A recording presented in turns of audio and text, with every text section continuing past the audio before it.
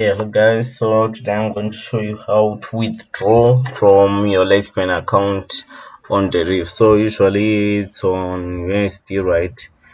So what you have to do is head over to your Litecoin account, click right there, and you see right here to reflect that you are in your Litecoin account like that, and go to cashier and click withdraw right here.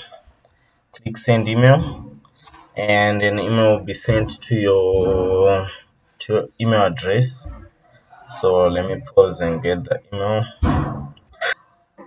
Okay, so I've clicked on the link that was sent to my email address, and insert your Litecoin wallet address right here.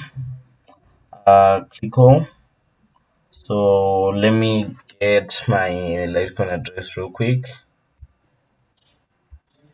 and paste it here. So all in all, it amounts out to around $24, and click withdraw.